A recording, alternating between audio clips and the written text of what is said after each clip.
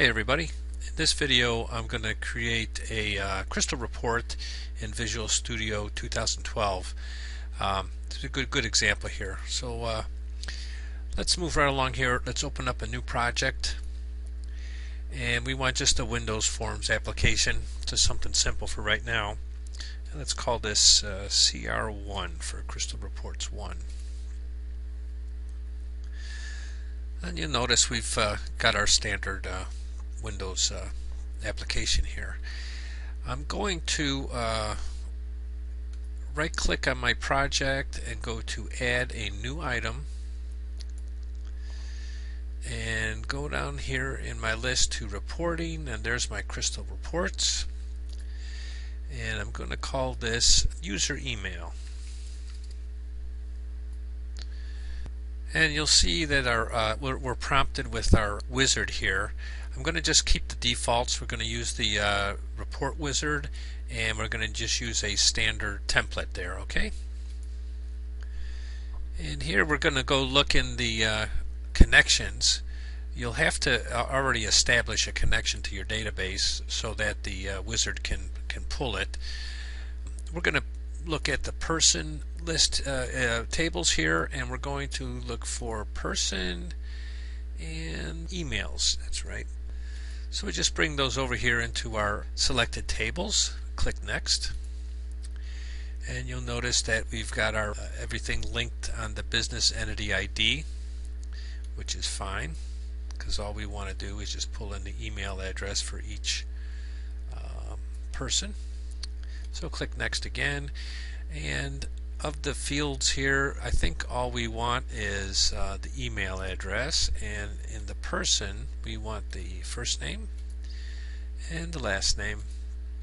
And let's move this down so it's person, last name, and email address. Okay, let's group by the last name so that we have a way to just kind of group the people together. And I'm not going to do any additional grouping, so just click next again. I'm not going to do any filtering. Here's where you could go ahead and say I want only the people whose last name is Adams, for example, or something like that. So we don't need to do that here. It's a report. And we're going to leave it with the standard style and click finish. Okay, and here's our database fields, and everything is already pushed out into the report. Looks fine just the way it is. I want to just point out here under references that we've got Crystal's report engine, Crystal's report source, and Crystal's decisions. These are all DLLs that are pulled into the project here. And here's our report, user email report. But what's missing here? Well, we don't have any way to view it.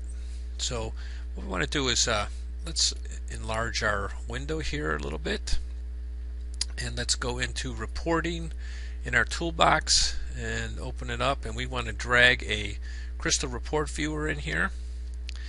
That's good just the way it is.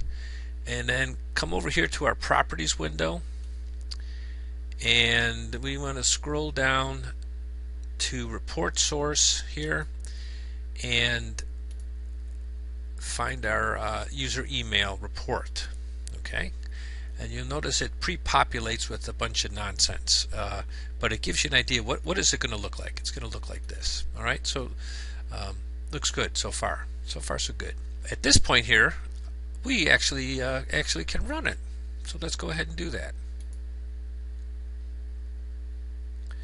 And there you have it. I'm going to blow this up here.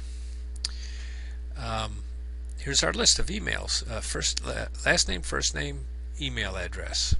Okay, and on the left here there's a selection pane.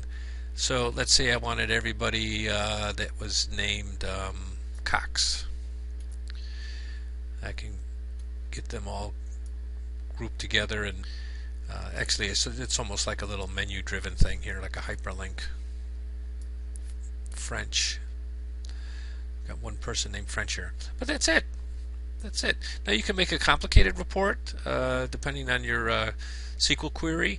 You can do a very elaborate procedure and stored procedure and put it in there and access that. So it's up to you. But this is all there is to it. Here's your first Crystal report through Visual Studio 2012. Thanks for watching.